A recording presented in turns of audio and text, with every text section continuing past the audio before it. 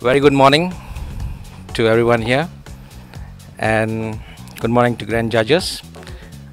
First of all, I would like to take this opportunity to thank for you guys to give us the opportunity to present our solution here. So briefly about Comptel. Comptel has been in the market for the past 25 years. We are a Finnish-based company.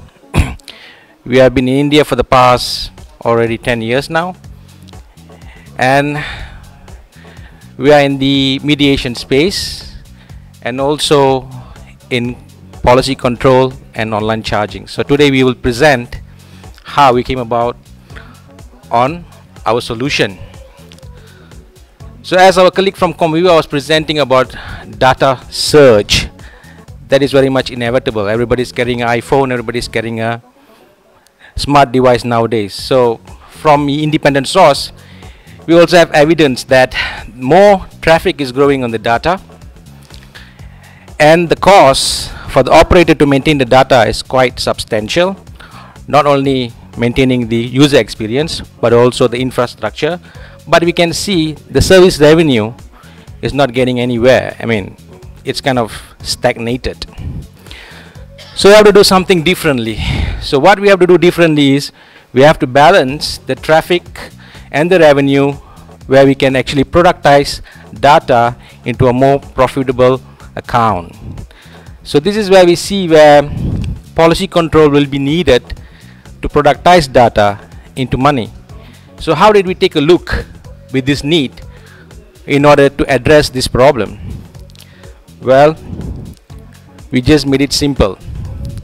Where we saw was we took a look at the usage information.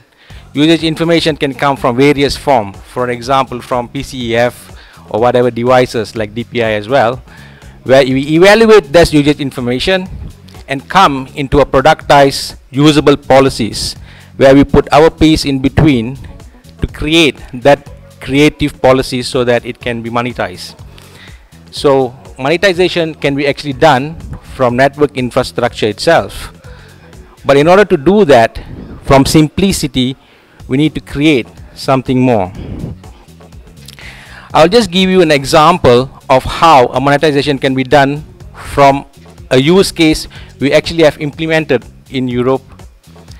So for an example, here what we did was we did a policy control using 3 different products. What happened here is we created policies like silver, gold or bronze, which have different quality of service.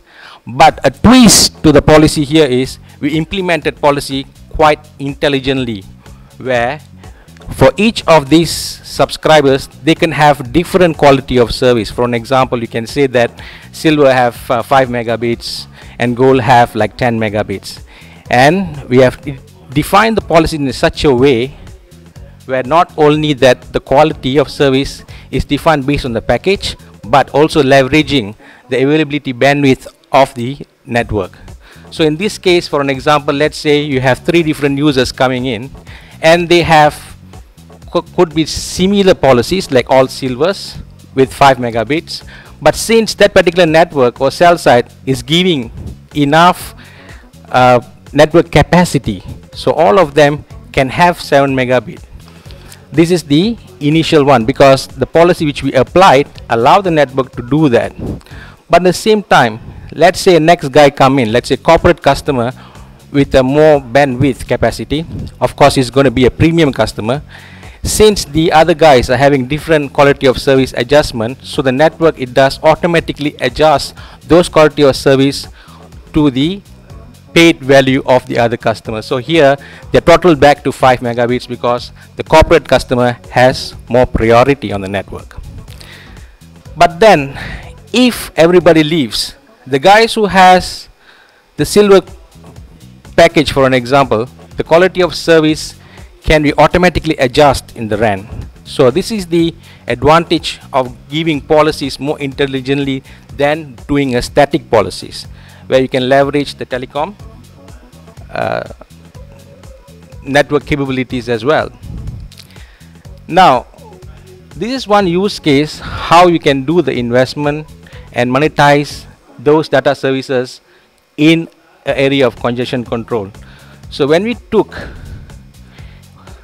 into simplicity and making it into completeness, basically the policy control has to have more modules to it. So we have implemented all the necessary modules from the interface to the southbound to the northbound, and the subcomponents like the SPR, that is the service profile repository, and the PCRF. But this will not be enough, because we have to make sure our components are interoperable with the network equipments and the environment ecosystem around it. So we are also compliant to the standards like 3GPP, T-span, and diameters, which allow us to communicate to the southbound and also the northbound of the network ecosystem. Saying that, with this architecture, what we have done and implemented in most of the customer sites are quite remarkable. We have done so many use cases, like for an example, you can see the location-based use case, or time and date, or APN, actually gives the operator the leverage to say, based on a location, you can actually change the policies. Or a good case will be the device base. You will see the second row.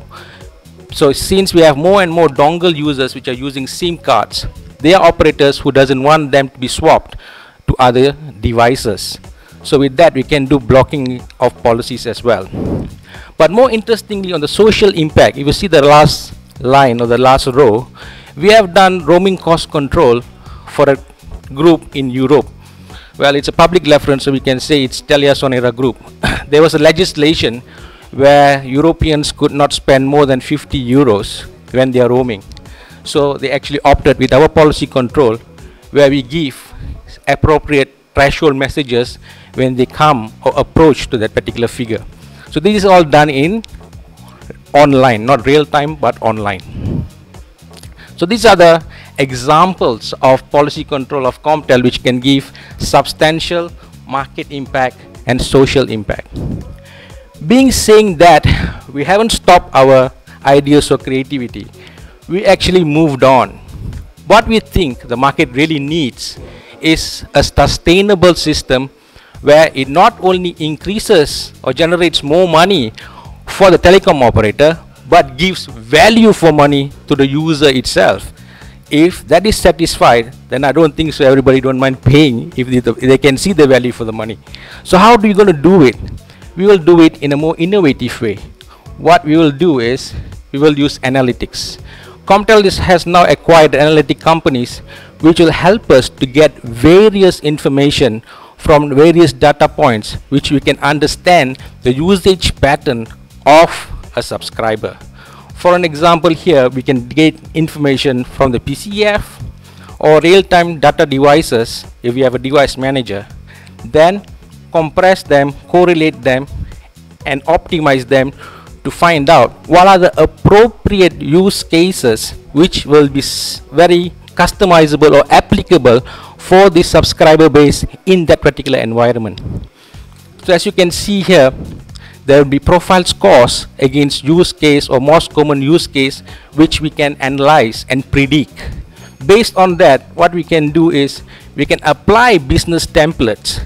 By doing that, we can create business template wizards which list down the most substantial use case which will be applicable for the particular operator, and we can actually import this use case to our policy control, which can be then used in real production. So with this, what we can do is we're not only maximizing the user experience here, but also optimizing the use cases which is required by the operator.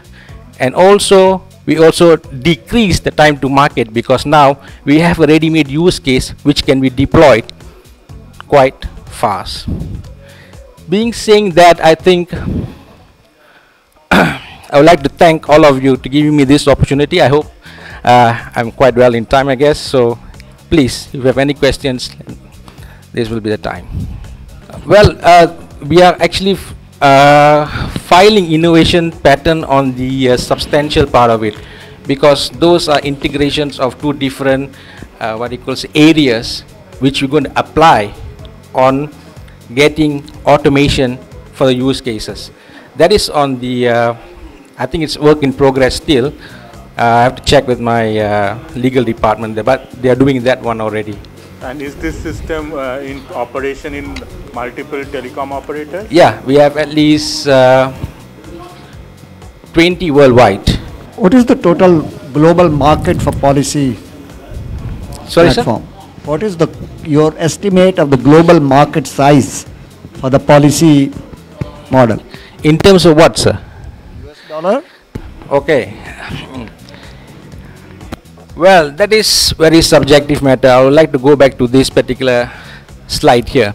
If you can see, there is some independent source telling us how much of money has been made, at least for voice. It's $927 billion. But if you talk about data, we haven't reached there, simply because we have not monetized data. So I would say the market is still vast, but how creative we can be to do that, that is a question. I'm not asking the data market size, that is well established and estimated. I'm saying of your platform. Okay, sorry. Yeah. I didn't understand. What is the global market size and what kind of share you are looking at? Okay, from current market size, I would say that we are only about 10-15% of the market share. And in terms of monetary, I'm not that sure about that, because to give you a frank answer in terms of monetary.